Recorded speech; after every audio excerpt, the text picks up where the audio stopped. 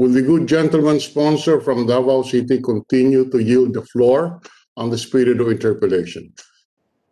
Mr. President, gladly. Mr. President, before we proceed with the interpellation, would like to deliver a short or long manifestation. Mr. President, just for the record, I believe and agree that the policy issue of devolution of health services is a matter that we should discuss as policymakers extensively. It has been a challenge long before this pandemic even began. This is one of the reasons why we struggled and continue to struggle to cope with this health crisis. Nabigla tayo dahil hindi talaga handa ang healthcare system natin para sa ganitong klaseng pandemya. At dahil sa loob ng ilang dekada, hindi tayo namuhunan sa sektor ng kalusugan. Now we are feeling the consequences of decades of inaction. I am fully aware of the Supreme Court ruling on the Mandanas case and its implications on the tax allocation for both the national government and the local government units. Having said this, Mr. President, I also believe that the bills we are discussing today take precedence over these policy concerns because we should remember we are still in a public health emergency. We are in a health crisis. The national government should step in now. We should not just wait for and rely on local government units to take the cudgels. How can we expect them to take the reins, Mr. President, when they are already coming to us for aid? Nagmamakaawa talaga. In fact, last year, the national government had to assist LGUs by providing all cities and municipalities a financial subsidy equivalent to their 1-month IRA and all provinces equivalent to half-month IRA.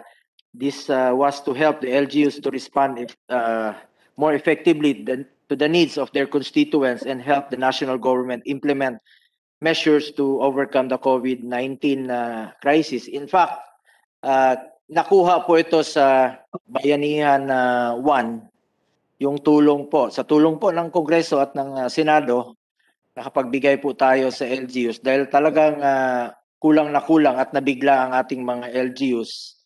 Wala silang pagkukunan. Yung iba sa kanila, tinamaan ng bagyo. Yung iba sa kanila, tinamaan po ng lindol. Nung panahon na tumama itong COVID-19 pandemic, ubos na po ang kanilang pera. Yung kanilang disaster fund, yung mandatory 5% disaster fund ay ubos na po nung panahon ng pandemya noong Marso. At pinayagan naman po silang gamitin yung pera. Ang iba po ay binili nila ng pagkain, lalong-lalo na po sa mga mahihirap nating kababayan. Ang iba naman po ay binili po nila ng gamot. Iba naman po ay mga PPEs. Yung mga panahon na yon na hindi pa natin alam na paano po ito sugpuin itong COVID-19 dahil yung mga hospital noon, hindi ka po makakapasok sa mga hospital kung hindi ka po wala kang suot na PPEs. So talagang ubos, bangkarote po yung pera po ng ating mga LGUs all over the country. At totoo naman po yun, malaking tulong po yung 1-month subsidy na IRA na binigay po natin sa ating mga LGUs. And let me make it clear that I am defending bills that can be classified into 4 categories. Number 1, the 5 bills for the upgrading of DOH hospitals funding, of which will, of course, come from the national government. And number 2, the 4 bills, 4 plus 1, I mean 4 bills for upgrading of LGU hospitals and 1 establishing an LGU hospital. Funding for these bills will be shouldered by the respective local government units with subsidy for capital outlay from the national government. Number 3, the 3 bills establishing new DOH hospitals funded by the national government. And number 4, ito po yung renationalization po ng dalawang hospital two bills renationalizing or transferring the supervision and control of two hospitals from their LGUs to the national government. Funding for these hospitals will be transferred to the national government after the transition period. For the bills of for renationalization of hospitals, Mr. President, I am willing to set aside for now and await the direction of the executive on the implementation of the Mandanas ruling. Hindi naman po natin alam kung ano po yung magiging priority po ng ating executive. Wala pa naman po yung executive order. Kung ano po yung paggagamitan po ng ating mga local government units, hindi naman po natin alam kung isa ba ang health sa magiging priority nila. Pwede naman nila itong gawing infrastructure at iba-iba pang basic services na pwede nilang paggagamitan. So nasa kalagitnaan pa po tayo at hindi pa nasasumite ang budget dito sa atin ng executive and even the local government units. By now, nasa Mayo pa po tayo. Hindi rin natin alam kung part ba ng priority itong pagpapatayo ng hospital sa kanilang magiging budget po on the local level. For the bills, but you know, Mr. President, for me, kung hindi na kaya ng LGU ngayon, dapat pa rin natin silang tulungan ngayon. Di ko naman po ito ipagpipilitan sa ngayon. Ang Benguet General Hospital, 3 years na pong nag-operating at a loss. Habang ang Lanao del Norte nag-ooperate ng 5 other LGU hospitals at nagsabi ng kailangan nila ng assistance dahil hindi na nila kakayanin ang upgrade. These hospitals cater not only on the population in their own areas, but also to nearby provinces and cities. Unfair naman po ang provincial government ng Benguet at Lanao del Norte ang sasagot sa buong gastusin ng ospital kung merong mga taga ibang probinsya na doon namang nagpapagamot. Paano na po yung mga pasyente, sino ang tutulong sa kanila, saan sila pupunta at maantala at matatagalan kung hindi natin sila tutulungan.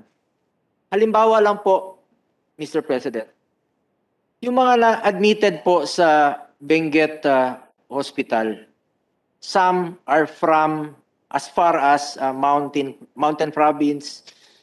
Ang iba po ay nanggagaling sa Ilocos, yung nanggagaling naman po yung iba sa Ifugao. Yung mga na taga Benguet, siguradong babayaran po ito ng tutulong po yung kongresista nila, yung gobernador nila o yung mayor po nila. Hindi naman po pwedeng tanggihan ng mga hospital yung mga pasyenteng naghihingalo. Bawal po yun. Ang problema po dito, Mr. President, paglabas na po nila sa hospital, sino pong tutulong sa kanila? Iba naman po, hindi pwedeng gamitin yung pera ng Benguet sa hindi residente ng Benguet at nangyayari po yan sa iba't ibang parte ng ating bansa, sa iba't ibang hospital. Saan po sila hihingi ng tulong? Saan po sila hihingi ng saklolo at sino pong tutulong sa kanila para makalabas po sila sa hospital? But I will forego them for now while we are waiting the policy direction of the executive department so that we can focus on the other 13 measures. Perhaps in the meantime, we can provide support for these hospitals through a subsidy in the 2022 budget. Mr. President, my dear colleagues, baka po patulungan nyo kami dito. Habang naghihintay tayo na ano ang pulisiya para maimplementa ang Mandanas ruling, yun po ang problema natin dito. Hayaan lang ba natin na naghihingalo po ang ating mga kababayan, mga pasyente? Minsan po nandyan lang po sa labas ng koridor ng hospital, mamakaawa at wala pong matakbuhan.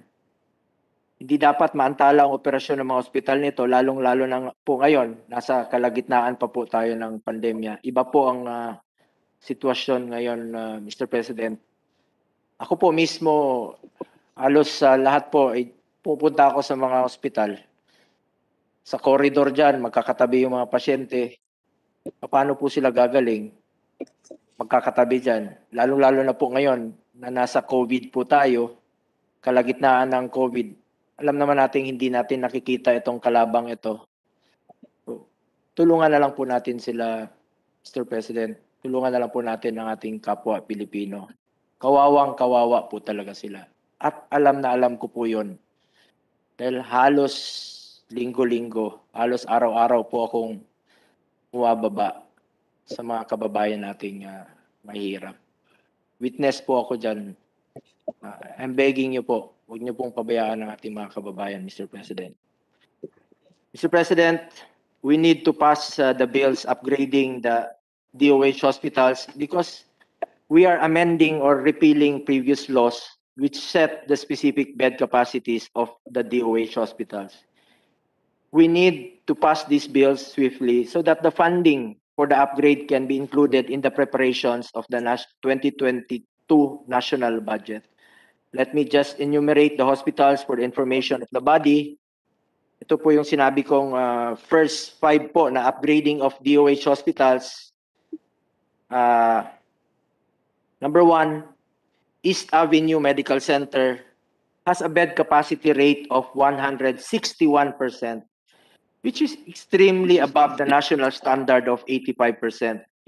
The last upgrade of East Avenue Medical Center was about 24 years ago through Republic Act number 8345, which increased the bed capacity of EAMC to 600 beds. Marami sa Metro Manila ay dito po nagpapagamot. At isa po ito sa mga hospital na napapabalita nung unang panahon pa po, unang buwan pa po ng COVID-19, na sinasabi nga nila yung mga bangkay ay nagpapatong-patong na po. Though hindi naman natin makumpirma kung COVID cases po yun. So, ibig sabihin talaga, kulang na kulang po talaga ang hospital beds. Kung nagkulang nga po yung lugar sa morgue, lalo na po yung mga hospital beds na alangan naman natin, kailangan natin mga kababayan ko. 100, kung nababalitaan nga umaabot sa 100%, nagpapanik na tayo. Nagpapanik na yung Pilipino, nababalitaan natin sa news, almost 100% na po ang utilization ng hospital beds.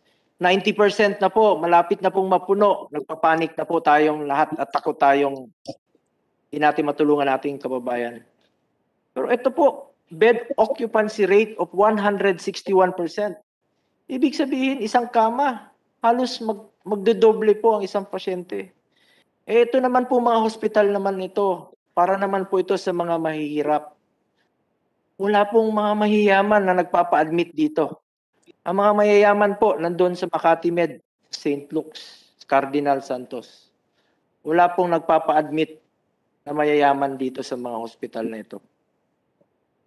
Number 2, ito pong the Mayor Hilarion Ramiro Senior Medical Center in Misamis Occidental has an average bed occupancy rate of 375%.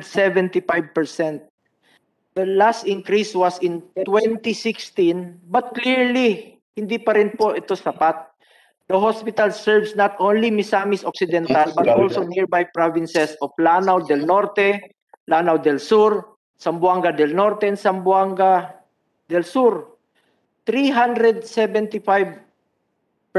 Ibig sabihin po, isang kama, 4 na pasyente. Nasa COVID po tayo, Mr. President. Iba po ang sitwasyon ngayon, Mr. President. Tulungan po natin ang ating mga kababayan. Number 3, the third hospital, itong Schistosomiasis Control and Research Hospital, reached an average bed occupancy rate of 409%. Mr. President, galing po ako doon mismo nung nakarambuan. Kitang-kita ko po yung hospital. Kitang-kita ko po yung mga pasyente. nakahilera po sa labas ng hospital. Yung iba po, bit-bit pa nila yung mga bata, yung mga pasyente nila. Humihingi po ng tulong, kababayan ko. Ako mismo pumunta ron. Nagbukas po tayo ng malasakit center doon. This hospital was established by virtue of Presidential Decree number 1065 in 1975. Matagal na po. Nararapat lang po na i-upgrade na natin ang batas na ito dahil sa taas ng bed occupancy rate, imbis na gumaling ang pasyente, doon pa po sila nagkakahawaan. Number 4, the Eastern Visayas Regional Medical Center, another DOH-run hospital in Tacloban City, is at 158.96 bed occupancy rate. The last upgrade was 12 years ago. Number 5, the Medina Extension Hospital has been under the administrative supervision and control of the Northern Mindanao Medical Center since 2009 and has been operating through funding from the DOH. This bill will ensure funding and recognize the supervision and control of the DOH over the hospital. Yun po yung 5, Mr. President. Mr. President, the implementation of this will be in phases, so it would not be too burdensome in the first year. Wala rin naman sigurong problema kung magdadagdag tayo ng medical personnel sa mga hospital nito. Ngayon nga, nagkakaroon tayo ng emergency hiring. Ako po, may kakilala ako mga doktor. Bata pa, sumusurrender na po. Dahil takot po sila sa COVID-19. Mas maigtingan pa po natin ang ating hiring po. Di na po issue yung pera dito. Ang issue po dito, buhay po ng bawat Pilipino, buhay po ng mga mahirap. Ginagawan na rin natin ang paraan para madagdagan po ang pool of professional health workers natin. Marami na nga mga health workers natin nga sumusuko dahil talagang pagod na po sila. They have been at the forefront of this battle since last year. Just recently, I successfully appealed for the vaccination of Professional Regulation Commission personnel so that they can conduct board examinations, particularly for nursing graduates, as soon as possible. Dahil na-postpone po yung examination nila, nakiusap po tayo na bakunahan po yung mga PRC para po makapag-resume na po sila ng pag-examine para maging full-fledged na po itong mga medical workers, including nurses, at makatulong na po sila sa ating mga hospitals. Mr. President, for the bills upgrading LG hospitals, ito po yung 5, the national government would only support in terms of capital outlay. Mr. President, the municipality of Rizal, Palawan, is a far-flung municipality that needs our support. It is a marginalized and disadvantaged area, kaya sana po wag po nating ipagdamot kung ano pong kaya nating itulong ng national government. Number 2, the Naguilian District Hospital has an average bed occupancy rate of 141%. Number 3, for Rosario District Hospital, the bed occupancy rate already reached 120%. Number 4, another one is Sinait District Hospital, which has a bed occupancy rate of 139%. Number 5, we are also proposing to establish Bacolod City General Hospital so that we can prevent overcrowding in Corazon, Locsin, Montelibano Memorial Regional Hospital in Negros Occidental. Dito po nagpapagamot ang mga taga Bacolod City. Napansin niyo po, halos lahat po ng mga hospital nito ay lampas po sa critical level. Hindi lang po critical, sobra-sobra na po, umaapaw na po. The LGUs are funding the operations of these hospitals, but they need support from the national government in terms of capital outlay such as infrastructure and equipment. Alam niyo po, Mr. President, halos kalahati ng budget ng probinsya ay napupunta sa pagpapatakbo ng mga hospital. Wala naman po sigurong masama na magbigay ng tulong ang national government sa pag-upgrade ng mga hospital nito. Mr. President, alam naman natin na nagtatayo tayo ngayon ng temporary or makeshift hospitals tents, modular hospitals funded by national government para lang madagdagan ang healthcare capacity natin. Itong mga hospital na ito for upgrade, narayan na po ang structure. Kailangan lang dagdagan yung bed capacity. Kailangan lang po karagdagang kagamitan. Kailangan lang po i-improve natin yung hospital. Hindi lang po tayo ang makikinabang dito. Ang makikinabang po dito, yung mga anak at mga apo natin. At pinaka-importante po, yung mga mahihirap nating mga kababayan na wala pong matakbuhan, kundi itong mga public hospital na ito. In the same light, Mr. President, I am seeking your support for the bills establishing new DOH hospitals. Ito po yung tatlo. First, the Eastern Pangasinan Regional Medical and Trauma Center. The existing medical facility in Dagupan City is largely inaccessible to Pangasinenses residing in Eastern Pangasinan. People residing in Eastern Pangasinan have to travel long hours to receive emergency medical services. Hindi lang po ito para sa mga taga-Eastern Pangasinan. Para rin po ito sa mga taga Nueva Vizcaya, Nueva Ecija, Tarlac, at iba pang mga probinsya po. Napaka-unfair naman po sa Pangasinan, probinsya po ng local government ng Pangasinan, kung sila po ang gagastos para po sa hospital na ito. Another one, number 2, the Davao Occidental General Hospital. We need to establish this since residents from the province of Davao Occidental with advanced medical conditions will have to travel approximately 201 kilometers to receive emergency health services. Baka po patay na yung pasyente bago pa dumating doon sa Southern Philippines Medical Center sa Davao City. I've been there, alam ko po yun. Marami pong humingi ng tulong sa amin sa Davao City na mga hindi residente ng Davao City. At marami pong bawal na gamitin po pas hindi residente ng Davao City. Yung pera po na hindi po sa residente ng Davao City government. Kaya marami pong tumatakbo doon sa city government na humingi ng tulong as far as General Santos City, Surigao. Dahil alam nila doon po yung kumpleto na hospital at marami silang malalapitan tulong. DOH run hospital po yung Southern Philippines Medical Center. Kung meron na pong hospital sa Davao Occidental, maaari pong makasalbar man lang tayo ng buhay ng ating kapwa Pilipino. Also, 41% of the barangays in Davao Occidental are classified as geographically isolated and disadvantaged areas. Talagang isolated po, napakalayo po. Ang 2021 era ng Davao Occidental ay 1.06 billion para sa gastos ng pagpapatayo at pagpapatakbo po ng hospital, 897 million. Hindi naman po pwedeng gamitin ng Davao Occidental yung buong era nila na 1 billion para po dun sa hospital na almost 900 million. Wala na pong matitira sa kanila. The cost is almost at par with the era.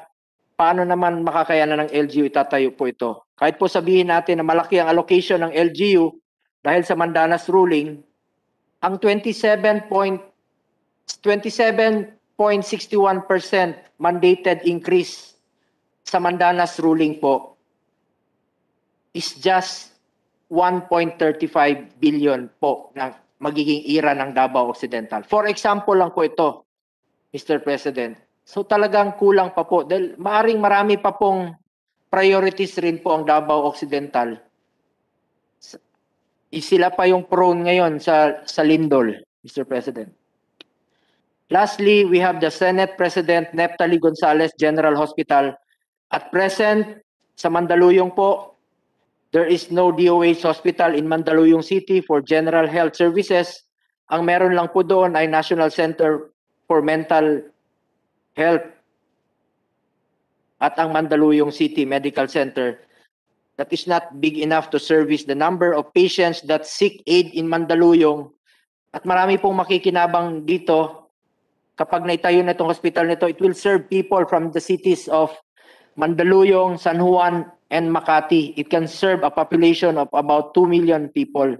Ngunit unfair naman po sa Mandaluyong na sila ang sasagot sa gastusin para sa hospital na ito. Halimbawa naman po, from San Juan or from Makati, ang magpapagamot dito, in fact, mas malaki po ang pondo ng Makati kaysa Mandaluyong. Hindi naman po siguro papayag yung city government ng Mandaluyong na sila po ang sasagot ng health services ng lahat ng syudad na nakapalibot sa kanila. According to Republic Act number 8344, bawal po tanggihan ang pasyente nang hindi nagbibigay ng emergency treatment. Kaya po, kahit isang residente ka, Mr. President, dapat kang bigyan ng lunas ng hospital. Ang problema po nito, sinong magbabayad ng hospital bill paglalabas na po ang pasyente. Yun po ang magiging problema natin dito. Kung hindi po sakop doon sa lugar na yon, yung pasyente na admitted po doon sa local hospital na po yun, wala pong sasalo. At kahit saan na lang po hihingi ng tulong yung mga kababayan natin at nagmamakaawa po. It is also important to note that although the allocation of each LGU will increase in accordance with the Mandanas ruling, we are unsure LGUs will have sufficient increase to add funding for health or if they will even prioritize health services. Kahit natataas ang kanilang IRA, we have no earmarking or control how much will be allocated for health. Hindi naman po natin alam kung ano po talaga ang priorities rin po ng ating mga LGUs po sa ngayon. And I also want to reiterate, Mr. President, ang mga modular hospitals funded by the national government na itinatayo natin ngayon, temporary po ito, bagamat nasabi na rin po ni Senator Cynthia Villar na sila po, yung kanilang modular hospital, hindi nila sisirain po ito. Itong temporary hospital na ito, naghahabulan po tayo ngayon, Mr. President, dahil ayaw po natin bumagsak ang ating healthcare system. Ngayon, Mr. President, dito na po yung pagkakataon, dito na po yung bills, dito na rin po yung funding, manggagaling man po sa national o manggagaling man po sa lokal yung pera. Ang importante po dito, Mr. President, buhay po ng bawat Pilipino ang nakataya dito, Mr. President. We have the opportunity to do that today, Mr. President. Itong mga hospital na gusto nating itayo, permanenteng pasilidad na po ito. Nandiyan na po ang plano, may pondo na po. Sabi ng DBM, suportado po ito ng DOH. Pasado na ito sa lower house. Sana po ay tulungan na lang po natin sila, Mr. President, habang kailangan pa nating pag-aralan yung pulisiya po dahil po sa Mandanas ruling. Ulitin ko lang po, nasa health emergency po tayo. Bakit hirap tayong ipasa po ito sa Senado? Nagpaplano nga po tayo ng Bayanihan 3, maghahanap ng pondo para sa mga temporary facilities. Ito naman po ay permanente na po at makikinabang po ang ating mga anak at apo at mga kapatid nating mahirap. We have passed 11 hospital laws already this Congress. I believe that last Congress, there were more than 30 laws passed concerning hospitals. Sana po matuto tayo sa karanasan natin sa pandemyang ito. Iba po talaga ang sitwasyon ngayon. Nasa kalagitnaan pa po tayo ng pandemya at hindi po natin alam kung kailan po matapos itong pandemyang ito.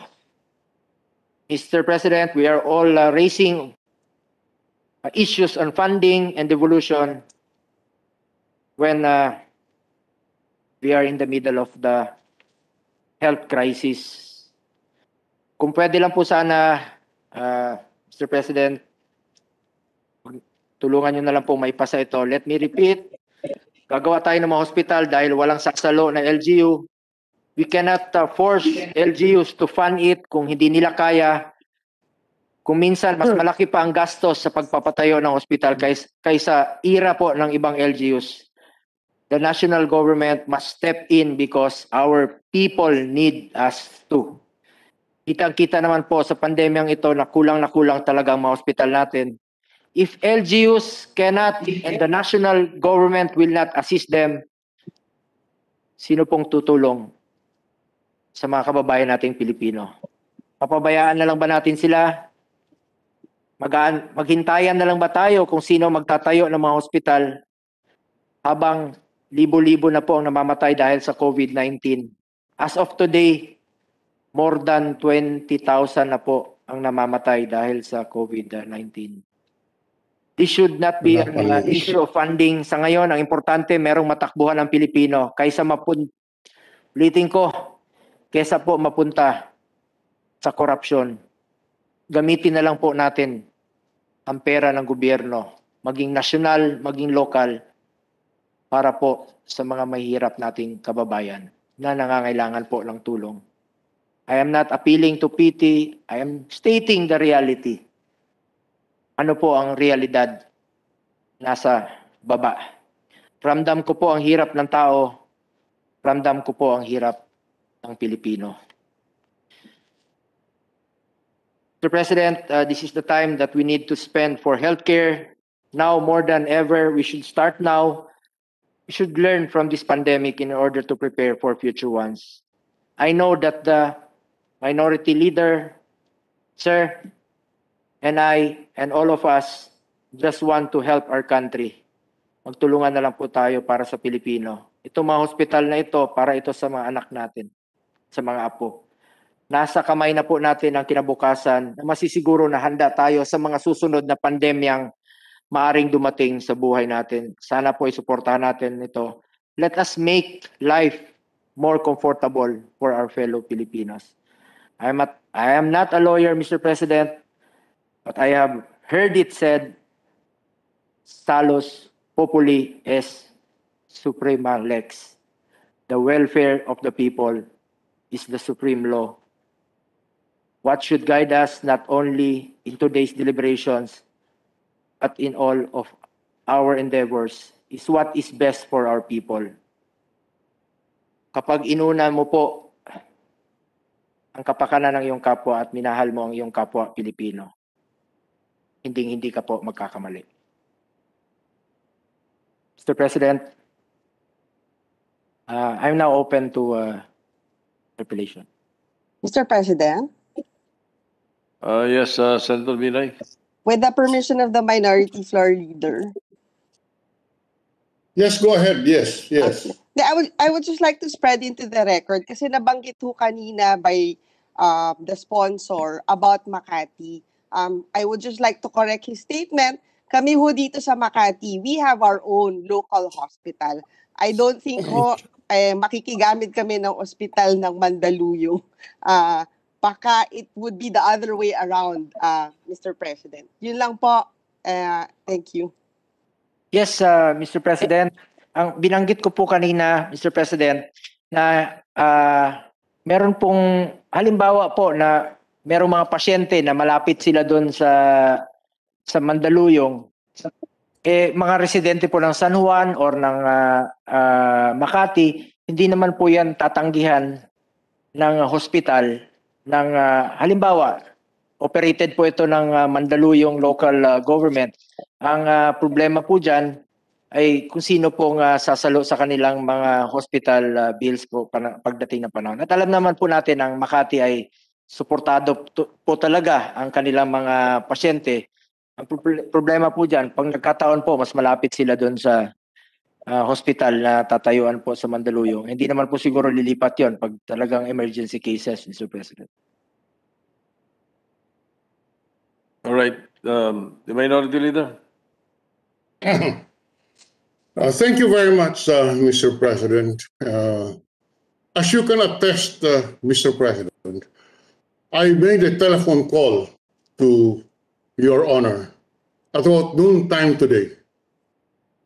Or early, and what did I tell the good Senate President? I said, I have found a solution to this problem of funding of these local hospitals, and I am willing, and I will suggest this, and I will propound it during this afternoon session, and we should be able to finish this debate today.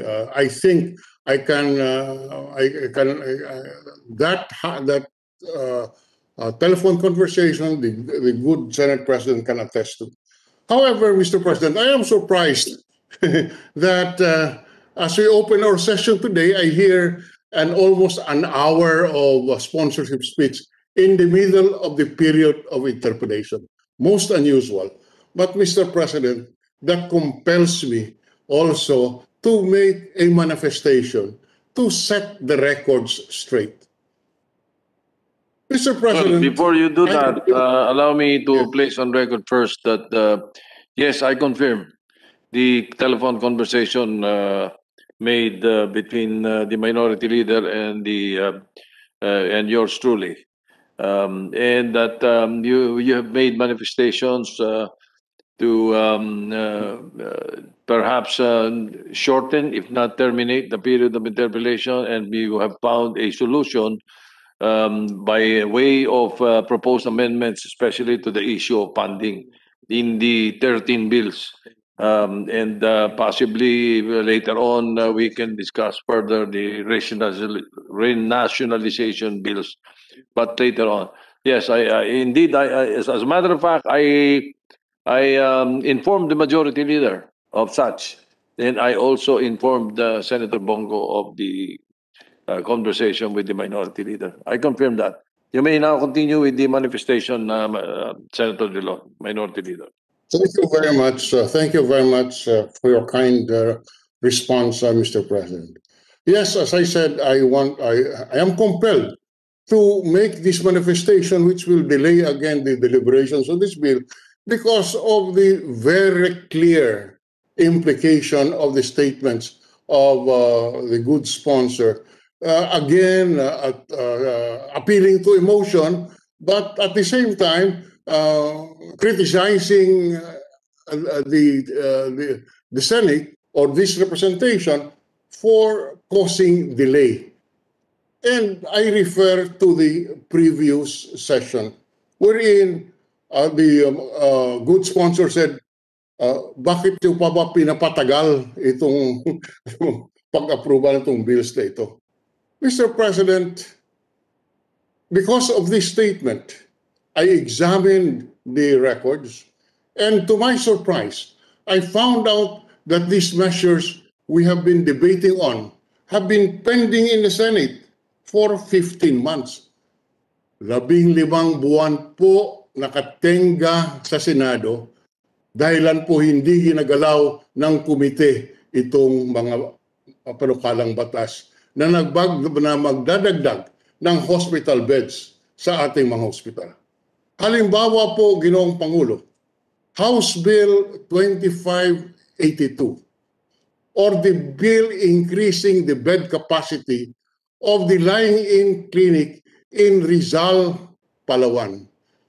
This was referred to the Committee on Health on January 20, 2020. It was after 10 months that the committee conducted its first hearing. 10 buwan po na inupuan ng komite bago po tumawag ng committee hearing. At hindi lang po yan. Lumagpas 6 na buwan po ang dumaan bago po inisponsor itong panukalang batas noong Mayo 17 itong nakaraan taon. Kawawa naman po ang nakatira sa Rizal, Palawan. Naghintay po sila ng 15 buwan. Hindi po dahilan sa ating pagtatanong, kung hindi dahilan po ito po hindi inaksyonan ng komite. House Bill 5870 or the bill establishing the Neptali Gonzalez General Hospital was referred to the Committee on Health on January 29, 2020. It was heard in committee hearing on February 12, 2020. Noong February 15 lamang po nitong taong ito, gumawa ng committee report at inisponsor noong nakaraang linggo, May 17, 2021. Hindi lang po yan. Yung pong House Bill 6498. 6498 on it was referred to the Committee on Health on May 15, 2020. Kailan po ang committee report? Halos po isang taon. February 15, 2020. Kailan po ini-sponsor sa Senado? May 17, 2021. Mahigit po halos isang taon bago po sponsor sa Senado.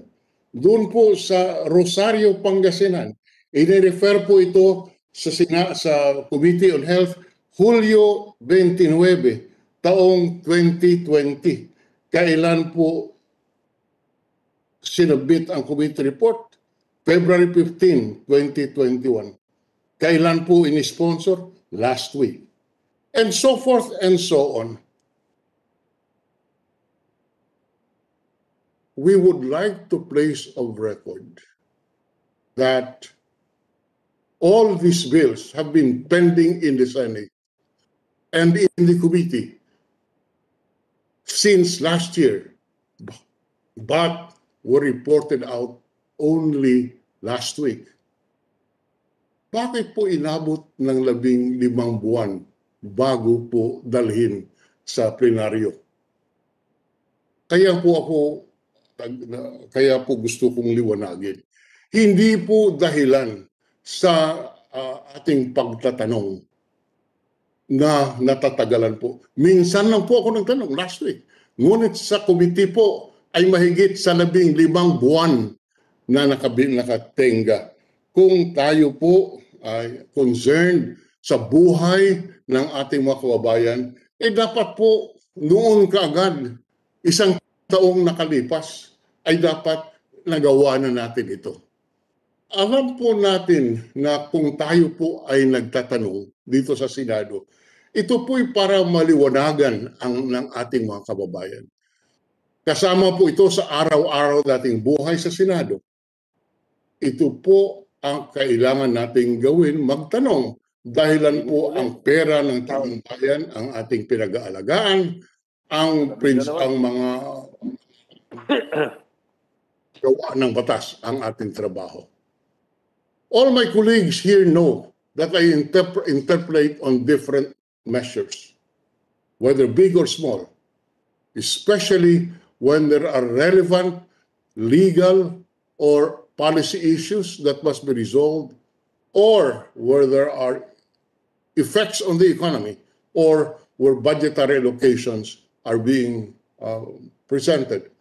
Kahit po holiday bills, nagtatanong ako, bakit po? Dahil malaki ang epekto po dito sa ating ekonomiya at nawawalan po ng sahod ang ating mga manggagawa na arawan ang bayad. Kahit po conversion na isang maliit na paaralan, nagtatanong po ako, dahilan po ito po'y pera ng taong bayan na ating tinitingnan. Mr. President, this is the job of the minority leader. I will be remiss in my duties as minority leader kung hindi po tayo magtatanong. Mali naman siguro na yes sir, yes ma'am na lang ang ating sistema sa Senado. Tayo po ang mananagot sa taong bayan kung may maling batas na lumusot sa Kongreso. Aaminin ko po sa inyo, kahit matagal na tayo sa Senado, ay parang pa rin pong estudyante si Senator Drilon na ginagabi sa pag-aaral ng mga batas. That is how I respect the institution and my colleagues. Alam ko po na oras, dugo at pawis ang inalalaan ng bawat author at sponsor ng batas. Kaya naman, we devote time and effort to study all measures that go through this chamber as our respect to the author, to the sponsor, and the institution. Having said that, Mr. President, we have been interpolating on these bills not to impede their passage, but to settle policy questions in the light of the very significant effect of the Mandanas ruling on our budget. In fact, the DBM has recognized this, and they declared that the government must fully devolve the functions which have been devolved under the local government code. Kung sa ating tingin bilang mga mambabatas ay hindi po pwedeng i-devolve, ay di po palitan natin ang batas. Ngunit habang may batas, susundin po tayo. Mr. President, the Committee on Health, chaired by the good sponsor, conducted a hearing on the hospital bills while the budget hearings for the 2021 General Appropriations Act were ongoing. During the hearing, it was confirmed by the DOH Secretary, Undersecretary David, through the questioning of Senator Binay, that there is no allocation in the budget for the hospital bills, and the funding of these measures are to be included in the 2021 budget. It was not included in the 2021 budget dahilan po hindi inaksyonan ng komite ang mga panukalang batas na siyang magdadagdag ng hospital beds, na siyang magtutulong dito sa mga hospital na ito. Ang may pagkukulang po, hindi ang Senado, kung hindi ang komite. Uulitin ko lang po, ang sabi ng Department of Health, wala pong alokasyon, walang budget. Ang mga hospital bills at ang mga funding nito ay isasama sa 2021 budget. Walang pundo po dahil naghihintay na may pasa itong mga batas pagkatapos ay isasama sa 2021 budget. Ngunit dahil hindi po inaksyonan ng komite, ay hindi po naisama sa 2021 budget. Kaya po, nung nag-usap kami ni Senate President, sinabi ko na pinag-aralan ko at nakapaghanap ako ng paraan kung paano mabigyan ng pera itong mga pangailangan ng hospital. Yusek David in that hearing said that the hospital bills must be passed to provide the mandate for the inclusion of the proposed budget for 2021. Ulitin ko lang po, it was emphasized by the Department of Health that these hospital bills must be passed in order to provide the mandate for the inclusion in the DOH budget for 2021.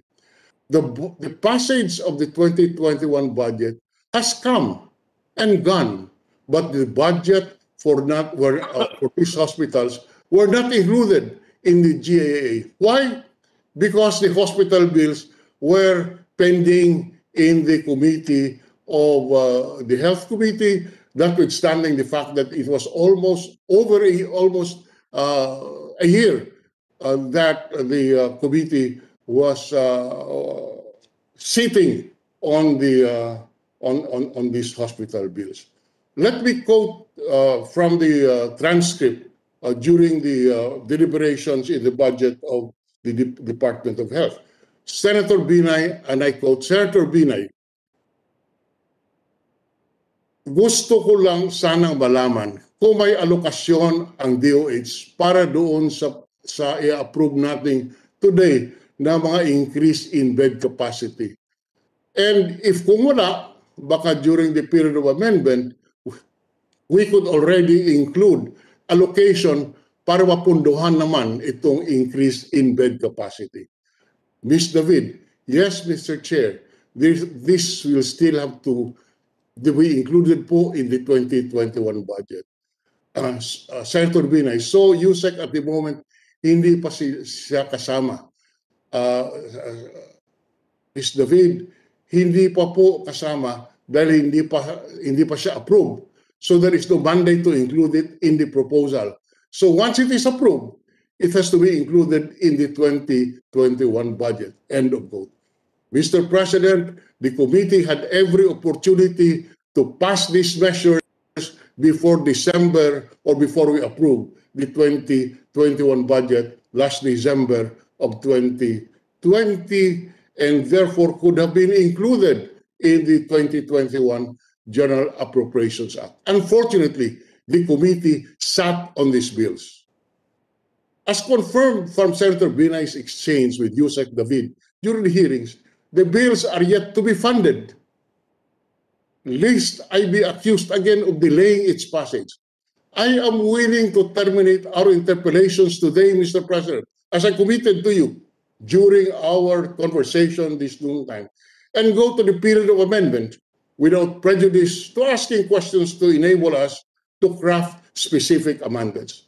Our amendments, which were born out of our questions during the interpellation, will specify the funding sources for the budgets of this hospital. I will repeat, by amendments which will born out of the questions during the answers during the interpellation, will specify the funding sources for the budgets of these hospitals.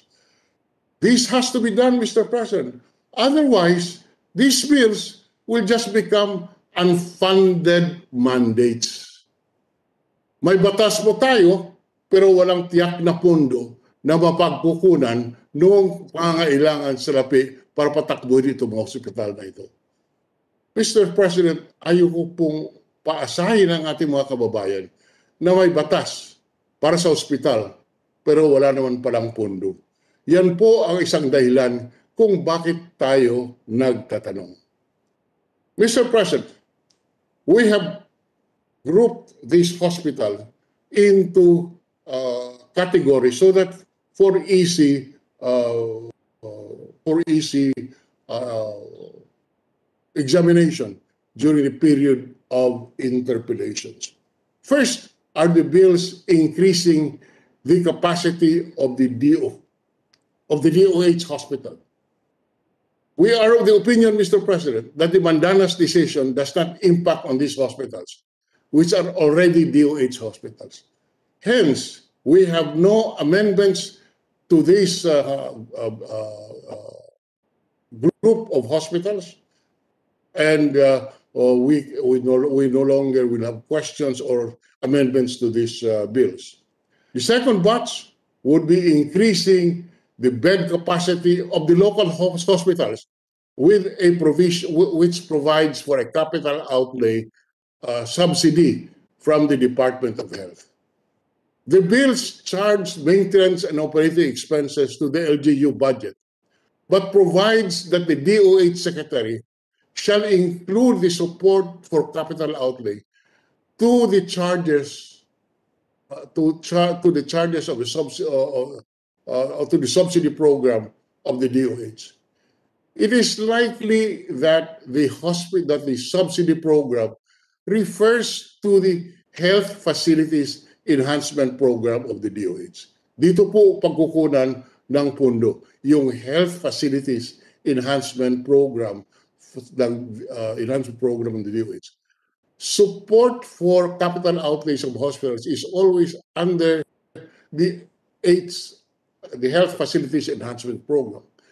However, Mr. President, my dear colleagues, it must be recalled that the budget of the HFEP was drastically cut from the DOH regional proposal of 45 billion to only 7.8 billion in 2021.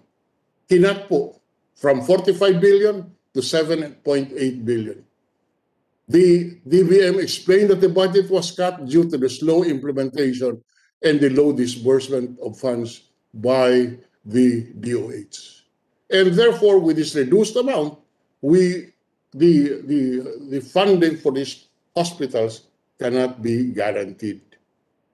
The bills establishing hospitals under the DOH will require significant funding, and it is likely that the HFEP will be insufficient to fully fund these hospitals, especially that it was cut from about 45 billion to only about 7 billion.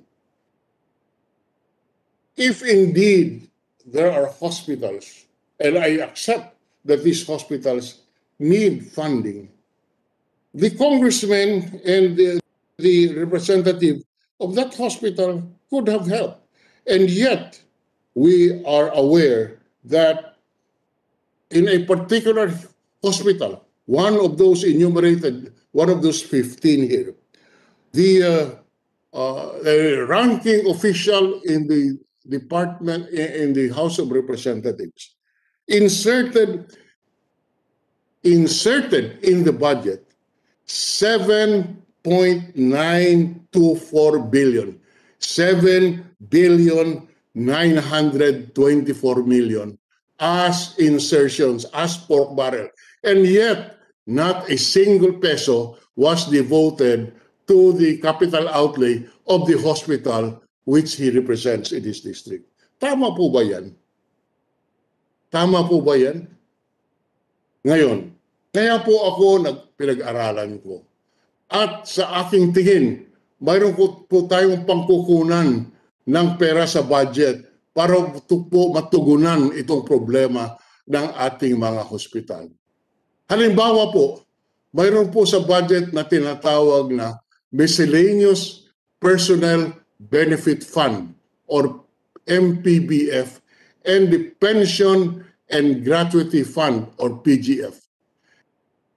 Currently, MPBF allocation in the current budget amounts to 29.3 billion. I repeat, MPBF allocation for 2021, 29.3 billion. The allocation for the Pension and Gratuity Fund in the current year's budget is 152.9 billion. The obligation data presented every year in the National Expenditure Program show that historically the MPBF and the PGF are not fully utilized. Ibig sabihin, hindi po ginagamit ang pondo doon. Ang laki ng appropriation, hindi po ginagamit. Ang halimbawa po, in 2016, the MPBF obligation rate was only 28.91% and the Pension and Gratuity Fund obligation rate was only 69%. Ano po ang ibig sabihin nito? Noong 2017, sa MPBF po, mahigit sa 63 billion ang hindi ginamit. Noong 2017, 43 billion sa Pension and Gratuity Fund hindi ginamit. And so forth and so on. Ang pinaka-importante po, sa 2020, mayroon pong savings sa MPBF na mahigit po sa 18 billion, 399 million, 414,000. Doon po naman sa Pension and Gratuity Fund, may savings na 17 billion 452 million 467 pesos and 608 pesos. Sa taong po ito, 2021, Abril na po tayo or Mayo, unutilized, hindi po ginagamit sa MPBF, 9 billion 519 billion 771,793 pesos. Sa Pension and Gratuity Fund, 22 billion 964 million 628,280. Why are these logical sources of funding, Mr. President? Because in 2017, for example, the contingent fund budget was only 5.5 billion. But the total releases under the contingent fund exceeded 5.5 billion. The savings under the Pension and Gratuity Fund, amounting to 6 billion, was used to augment the fund. The report of the DBM for SARO releases for that year showed that the contingent fund was mainly used to provide additional intelligence fund for the AFP and the PNP, as well as to purchase helicopters for the PNP. Kung ang Pension and Gratuity Fund ay binawasan para po sa intelligence funds at pambili ng helicopter, siguro naman mas matindi ang pangangailangan natin na ngayong pandemya at tama lang na gamitin natin ang pondo para sa mga hospital. Hindi po ba? Hindi po ginagastos. Malaki ang savings. Bakit hindi natin pagkukunin doon? Ha? That is why if Malacanang is able to use the unutilized budget for intelligence funds to purchase a helicopter, with more reason that we should use the unutilized funds to expand our hospital system, because we are in a pandemic. We did an initial analysis of the figures, and there is room to carve out from the MPBF and PGF to fund the proposed hospital bills. That is my submission, Mr. President, and in the period of amendment, I am prepared to amend and assign specific amounts to these hospitals so that it becomes a funded mandate. The people can look at this as not only for political purposes, but as real help. And I would repeat, we can fund them from the bank of Malacanang, which is the MPBF and the PGF, which are only realigned for intelligence funds and to buy military or police helicopters. That is our submission, Mr. President. Thank you very much. All right, thank you. Majority Leader, Mr. perhaps President, we could, as suggested, we can go into the period of amendments. Mr. President, Yes, Senator Go. alam po, konti lang po ito, Mr. President. Kung ano pong makakatulong, Mr. President, Senate Minority Leader, Sir Frank Drilon, we welcome it.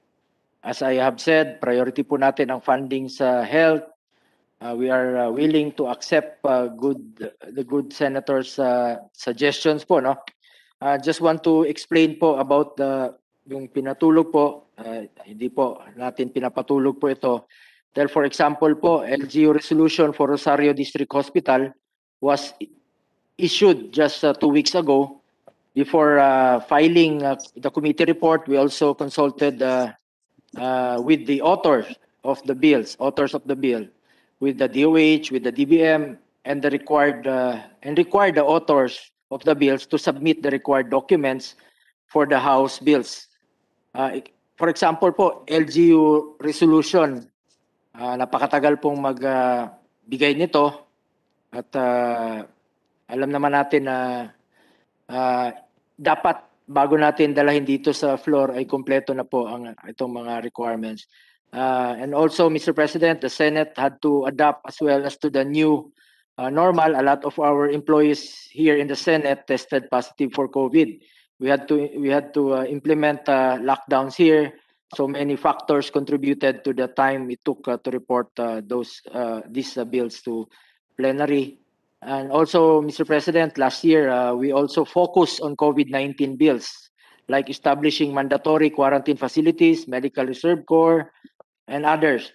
Also, Mr. President, and at ayaw rin nating magpasa, pumunta rito sa plenary na marami pa pong mga requirements na hindi pa po nasumite ang iba't ibang ahensya ng gobyerno. At ulitin ko lang po, Mr. President, kay Bong Go po, walang tulog po ang serbisyo. Thank you, Mr. President. Mr. President, can I ask a question? Mr. President, can I ask a question? Majority Leader, yes, go ahead. So hindi po totoo, Senador Go, na pinapatagal ko po ito mga pagpasa nito mga batas na ito. Dahil maliwanag na Enero pa lang ay nasa committee na ng health kung saan kayo po ang chairman. At doon po tumagal ang panukalang batas. Sinabi ko po kanina, Mr. President, that the Minority Leader and I and all of us just want to help our country. Sa gitna po tayo ng pandemya. May tanong po akong specific.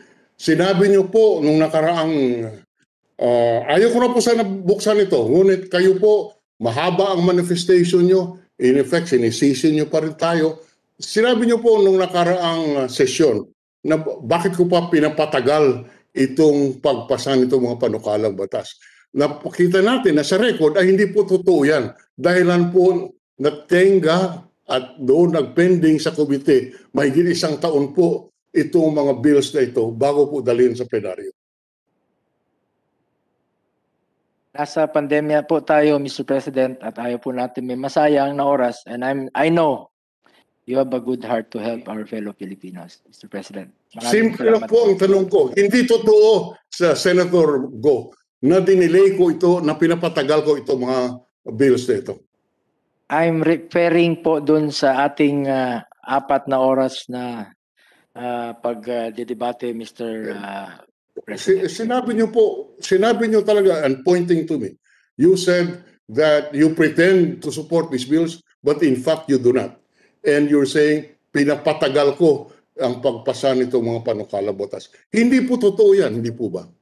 Now I am convinced, Mr. President, that you are willing to help these measures to be passed, Mr. President. Thank you, Okay. Mr. President. Gentlemen, yes. My proposal is for the majority leader to go to the period of amendments. Yes, Mr. President, with the permission of our colleagues, move to close the period of interpellation. So, All right, any objection? Hearing none, period of interpellation is closed.